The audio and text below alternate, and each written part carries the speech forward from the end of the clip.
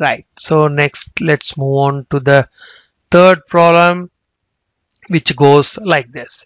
Okay, so if x of t has x of j omega as the Fourier transform, find the Fourier transform of the following signals. Okay, so this, what is this? X1 of first signal is x1 of t equal to e power j2t x of t. Here we just check the properties of the Fourier transform. So which property is this? This is looking like e power j omega not t x of t. So that is nothing but frequency shifting property, and hence this fellow will have x of j omega minus 2 as the Fourier transform. Okay, so first question is a bit easy one. Next, let's talk about the second one. So second signal is x2 of t, which is defined as x of 2t minus 1. We want to find the Fourier transform of this fellow. So let's define first the intermediate signal as x21 of t, which is x of t minus 1. So this fellow's Fourier transform would be x21 of j omega, which would be equal to x of j omega multiplied with e power minus j omega. But we don't want for this fellow, right? We want for which fellow? X of 2t minus 1. Okay, so let us write x2 of t now. So what is x2 of t? That is nothing but x of 1 of 2t. Correct? So wherever there is t, replace with 2t. So accordingly, what will happen to the Fourier transform? x2 of j omega is nothing but what property are? Scaling, time scaling properties. That should be 1 by 2 times x21 of j omega by 2. So x21 of j omega is this. In this one, we should replace omega with omega by 2. So what would be the answer? That should be 1 by 2. X of omega is there. Replace it with omega by 2. Here also we have omega.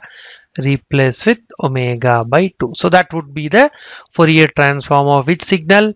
X of 2t minus 1. Okay, right. Next, let me take a third example, which is here. x3 of t is given by e power minus 2jt multiplied with x of t by 2 plus 2. Okay, right. So let us try to find Fourier transform of this signal. So first, let me define the intermediate signal x31 of t, which is nothing but x of, first step is shifting, right? So x of t plus 2, that fellow will have x31 of j omega as the Fourier transform, which is e power j2 omega x of j omega. That is time shifting property. Next, we have for x of t by 2. So let us write down that as x32 of t. Okay, which is nothing but x of, or I will write it as x31 of t by 2. x31 of t is this, so we have to replace t with t by 2. So that should be equal to x of t by 2 plus 2. So this fellow will have what as Fourier transform? This is looking like a time scaling property. What is a? It is 1 by 2. So you will get 2 times x31 of j2 omega, means in x31 of j omega, replace omega with 2 omega. So this should be equal to 2 times e power j. Omega is replaced with 2 omega. You will get e power j4 omega x of j 2 omega. We have to replace omega with 2 omega. Okay, so we got Fourier transform of which signal? X of t by 2 plus 2. But we want Fourier transform of this whole signal. So what is our whole signal? x3 of t equal to e power.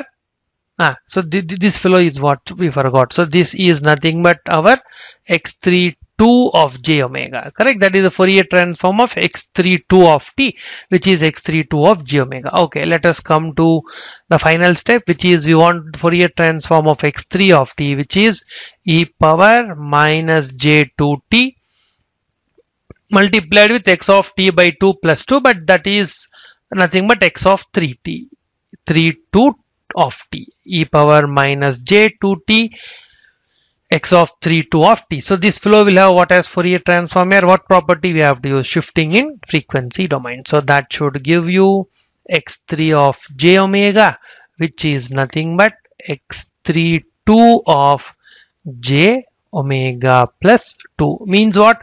Wherever there is omega, replace with omega plus 2 in x3 2 of j omega. What is x3 2 of j omega? This term. So in this we have to replace omega with omega plus 2. So you will get e power j 4 times omega plus 2 multiplied with x of j 2 times omega plus 2. So this would be the Fourier transform of this whole signal, which is e power minus j2t x of t by 2 plus 2. That fellow will have 2 times e power j4 omega plus 2 x of j 2 omega plus 2 as the Fourier transform. Note that similar problems we have already seen when we talked about those properties. Okay. Next, fourth question, we have to find the Fourier transform of real part of x of t. So this is easy, right? So what is x4 of t?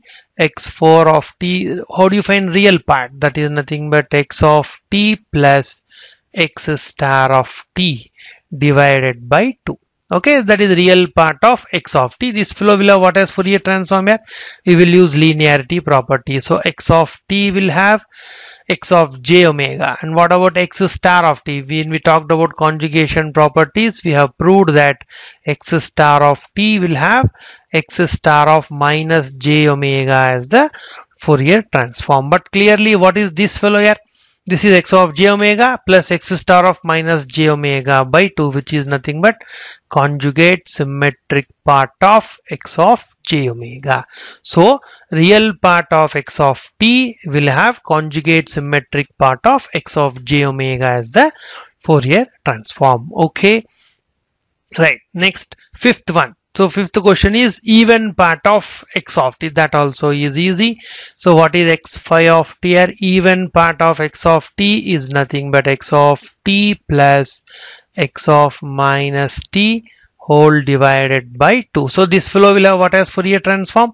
X of t will have x of j omega plus x of minus t will have what property? Time reversal. You will get x of minus j omega divided by 2. So definitely this is what? X of j omega plus x of minus j omega by 2 is what? That is nothing but even part of x of j omega. So what does it mean?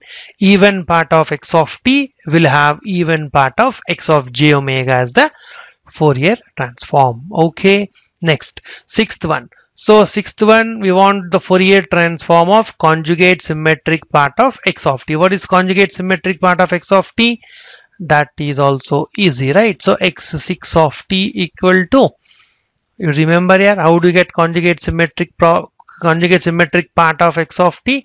That is x of t plus x star of minus t by 2. So this fellow will have what as Fourier transform? X of j omega plus x star of t will have x star of minus j omega, but we have x star of minus t. So you will get x star of plus j omega by 2. But what is this? This is nothing but real part of x of j omega. So conjugate symmetric part of x of t will have real part of x of j omega as the Fourier transform. This I will leave it as homework, and eighth one also I will leave it as homework because we have already seen this.